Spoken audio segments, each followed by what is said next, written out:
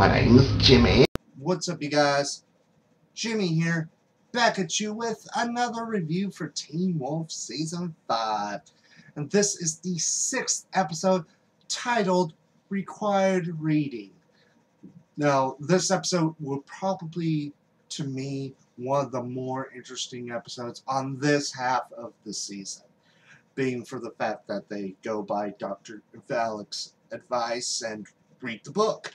But instead of seeing visions involving suppressed memories involving the Dread Doctors, it's like stuff from when they were very, very little.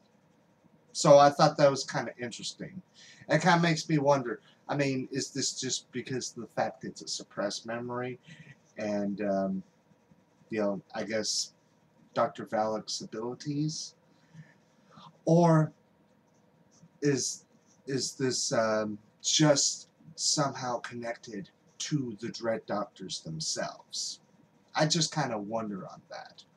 And I actually thought these were somehow answering questions that we weren't even asking to even begin with.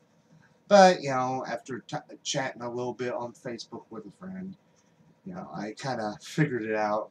Because I thought it was like kind of showing the reason why Scott has asthma.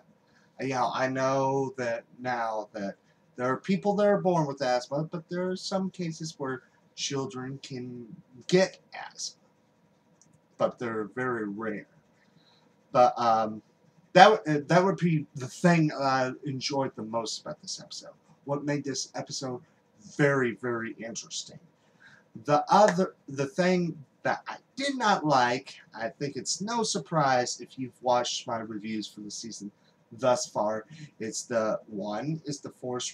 looks like a forced growing relationship between Theo and Malia, which it's just forced. I don't like it at all. In no way or form do I like this. Even though it kind of showed more his intentions with blackmailing both Malia and Stiles. So, yeah. And of course, it kind of showed a little bit of the Parrish and Lydia stuff, which I guess isn't so forced right now. I don't like it. I mean, it probably would have worked a little better if this was like a growing on thing. But it's just like full-blown, like they've been liking each other for a little while now. Which it hasn't shown any of that. I mean, I'm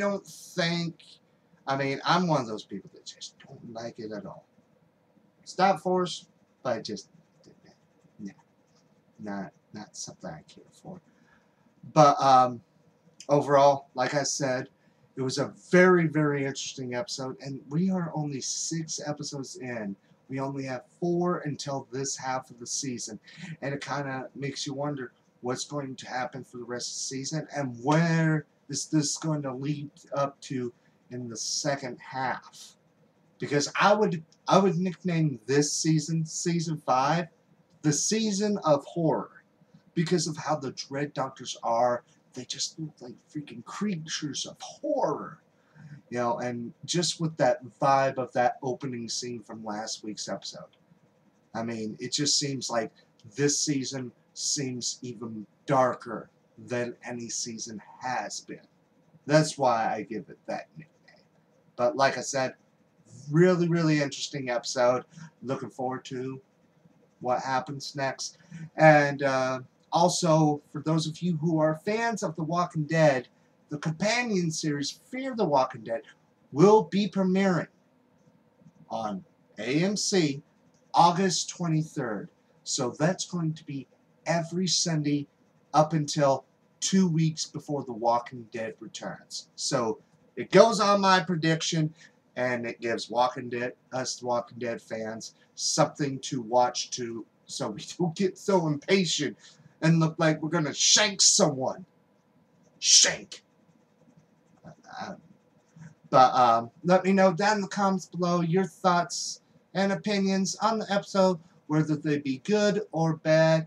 And as always, My name is Jimmy, and until next time, bye.